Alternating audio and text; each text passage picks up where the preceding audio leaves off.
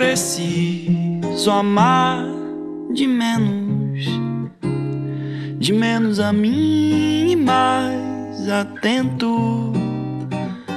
Preciso amar atento, atento pra não ceder por dentro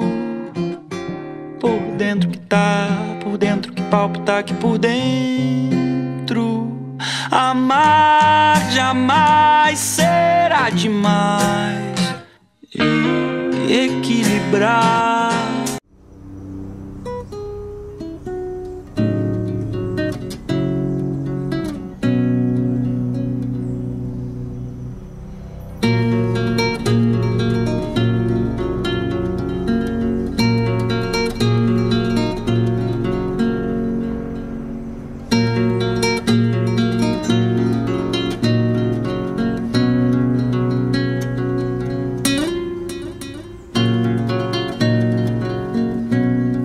Oi pessoal, eu sou o Felipe, esse aqui é o Amir. A gente está no segundo episódio do Anotai e num outro clima hoje, né? Daquela vez a gente fez uma caldeirada com os frutos do mar maravilhosos, sempre com o apoio da Vila Mar e com a garantia da qualidade também. E hoje a gente vai fazer um ceviche, que é uma entrada muito apreciado, muitos chamam um prato de origem peruana, onde o peixe vai ser cozido no suco do limão, e a gente vai usar a lima da Pérsia também para dar uma quebrada nessa acidez, que às vezes fica muito forte. E vamos aproveitar a própria lima da Pérsia para poder decorar o prato. Para poder decorar e também para fazer um drink. Sim, sim, sim. Vamos fazer o ceviche enquanto ele curte no limão, e a gente vai fazer o ceviche hoje com um peixe não costumeiro desse prato, que é o salmão, mas que fica delicioso também. O salmão é um peixe muito versátil. Você pode fazer, né, desde cru até assado, grelhado, não importa, né? Carpaccio de salmão, tem todas essas possibilidades. E hoje a gente vai fazer o ceviche. Para começar, vamos espremer. O limão tem que ter cuidado para não cair o caroço, porque se você morder o caroço ele vai amargar o seu prato, tá? Então você pode usar a peneira como a gente está usando, ou pode passar no porque a lima é muito macia, não... O limão a gente fez no espremedor, mas a lima você pode fazer direto, que ela é bem molinha mesmo. É uma delícia, aliás, a lima também você pode comer no café da manhã, muita gente gosta, eu gosto. E hoje, como eu disse, né, é outro clima. O primeiro prato foi uma caldeirada, uma coisa família, para você fazer com todo mundo, e chamar os amigos, e encher a pança mesmo. Hoje é um negócio mais maldoso, que vai acompanhar, no caso, um drink, que é um ceviche, uma coisa para você fazer, né, mais a dois, servir ali, comer pouco, para não encher a barriga, sabe como é que é, né? Então, vamos, a Mir já espremeu aí. Além do salmão, né, que eu vou cortar em cubinhos e tal, e vamos mergulhar ele naquele caldo ali, você vai ter a cebola roxa, a manga, que também é interessante para quebrar um pouco da acidez e também um outro elemento para ser mastigado. O coentro, que eu vou colocar, porque eu adoro, mas eu sei que tem muita gente que não gosta, então pode colocar, pode não colocar. A pimenta do reino, que a gente vai amassar grosseiramente, porque também fica mais gostoso, você de repente pega uma pimentinha no meio do caminho, é legal. E o pimentão vermelho e amarelo, que vão dar sabor, vão dar cor, enfim. Esse é o prato. Eu vou começar cortando o salmão. Ó, eu comprei uma posta já, eu não gosto de comprar o salmão já limpo, mas como é no Celso, como é no Vila Mar, eu confio, então já comprei a posta limpinha, já sem aquelas espinhas do meio, já prontinha pra gente trabalhar. Então eu vou cortar no meio, certo? E com essa pele a gente vai fazer uns bastõezinhos também de salmão skin. Vamos fritar.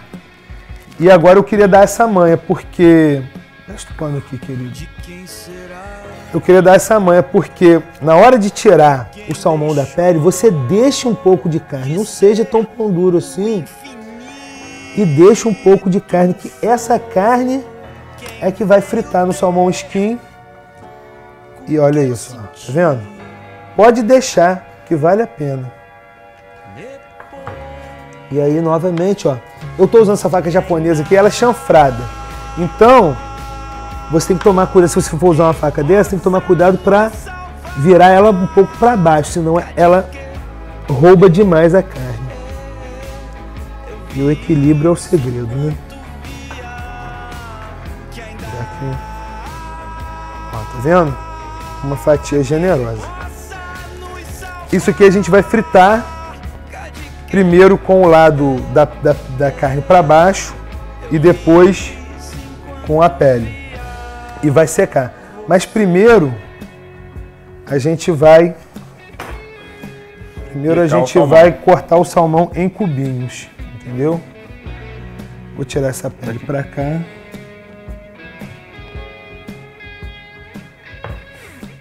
E esse pano aqui eu já passei vinagre para poder higienizar e tirar o ranço aqui da pele. A gente vai cortar agora, limpar a faca também novamente. E a gente vai cortar esse salmão em cubinhos.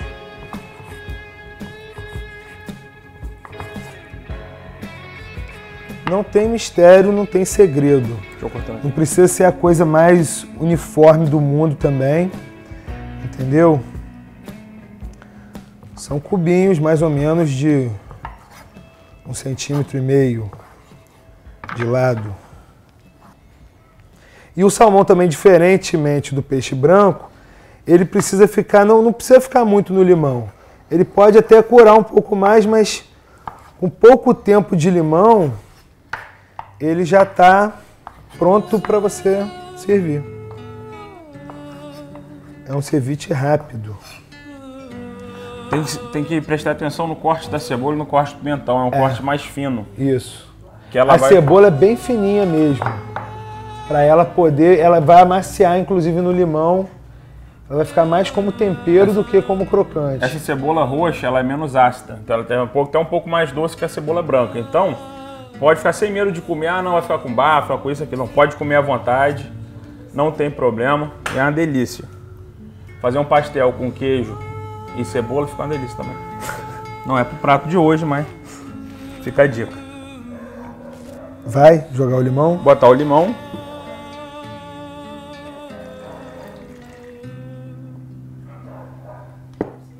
A cebola.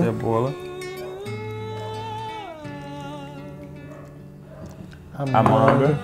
Vai trazer o doce pro prato, junto com a lima da peça. Desculpa, com a lima. É a lima da peça. É a lima da peça. E o pimentão.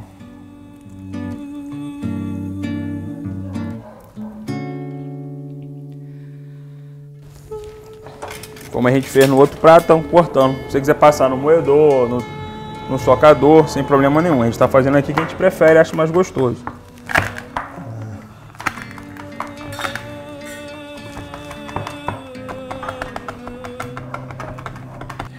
Então, agora que o peixe já está no limão, com os outros ingredientes, isso na verdade é um método de cocção, né, que se diz, que é cozinhar o peixe no ácido. Poderia ser um outro ácido, foi limão, mas poderia se cozinhar em um outro ácido qualquer. E como a gente usou a manga aqui, a gente poderia ter usado um abacate, poderia ter usado uma maçã verde, também ficaria ótimo. A minha agora está finalizando com sal e azeite. Porque ele já não precisa mais, o ácido não precisa mais continuar trabalhando, vai continuar, entendeu? Mas o azeite pode botar mais. Bota mais? Pode botar com vontade. É isso aí, gostei de ver. E agora eu vou fritar esse salmão-esquinha aqui, essa pele de salmão, pra gente fazer um acompanhamentozinho. Se quiser pode botar pimenta também, fica mais picante. E vai botar com a carne para baixo.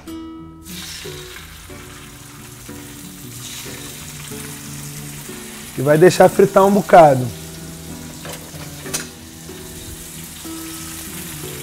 Aí, enquanto isso, a gente já vai preparando aqui um pratinho para pegar o prato, secar essa gordura. Quando ela sair. Porque vai sair um pouquinho gordurosa. Não por causa do óleo não, por causa do salmão mesmo, que é uma carne gordurosa. Tomar cuidado para não grudar, que é uma possibilidade. Pode deixar fritar bem, tá vendo? Não queima assim com duas conversas, não. Aí você vai virar, deixar torrar bem a pele. Aí, tá vendo, meu amigo? Ó, deixa bem torradinho, ó. Tanto a pele quanto a carne. Então, essa pele de salmão tem um macetinho que você vai, ó, quebrar. Você não vai cortar. Você vai quebrar. Barulhinho. É, ó. Tá vendo? É bem legalzinho. E tá muito gostoso, pode ter certeza. Necessita temperar ele. É. Você do jeito que fez, cortou, né? Já pode Vai fritar. É. Isso aí. E agora a gente vai colocar esses bastõezinhos dentro dos copinhos.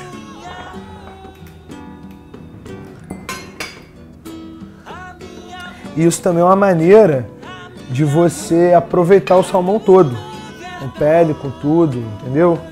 O salmão é o peixe que tem menos perda que eu conheço assim. Você só não come a cabeça, porque o resto Pode comer. você come tudo. Ah, deu? Aí tá delicioso. E sem tempero nenhum. Maravilhoso. Eu gosto de, depois que serve, eu boto mais azeite. Pra dar mais uma quebrada. Eu acho que fica mais gostoso. Mas vou deixar livre aí pro pessoal. Que queira ou não. Pessoal que já está de olho ali, com o garfo na mão. Então, galera do bem, encerramos o ceviche.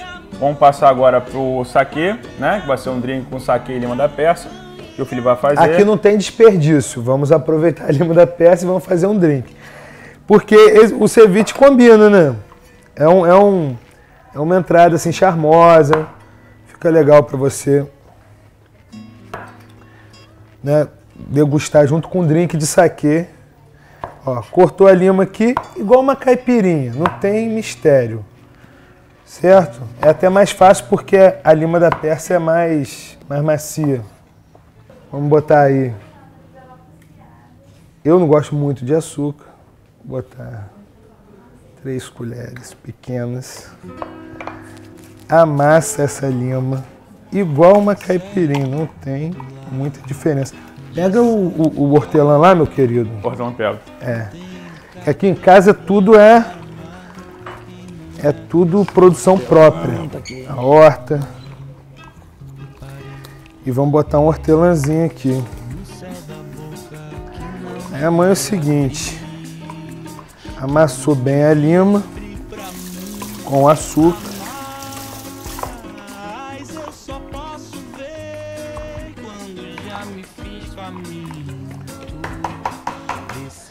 Vamos botar 2 cálices de saquê, que já estava gelado. 2. E vamos fazer o seguinte, vamos dividir em 2 levas, porque uma não vai dar. A verdade é essa. É pra enfeitar ou botar no... Oi? Pra enfeitar ou botar no drink? Não, é pra botar no drink. Pode mandar ver. Pode mandar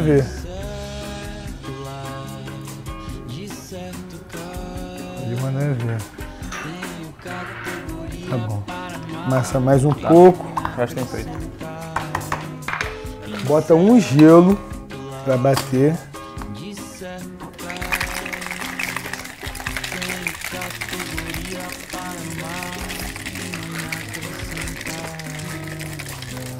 Aí você pode servir com a fruta ou no coadorzinho aqui, né?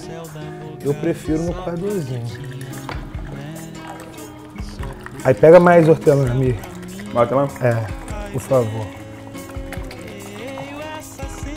Mais hortelã. Vai tirar aqui no coadorzinho.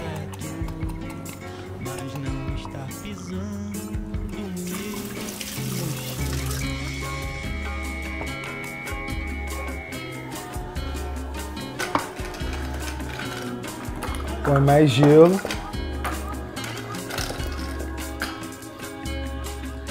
E finaliza as folhinhas de hortelã.